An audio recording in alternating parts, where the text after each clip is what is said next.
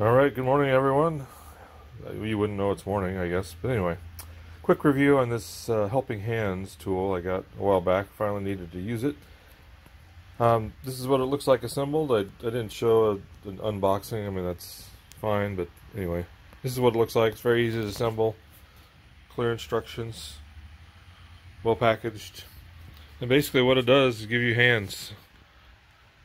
Excuse the messy bench, but it's a working bench. So I need to solder these wires together.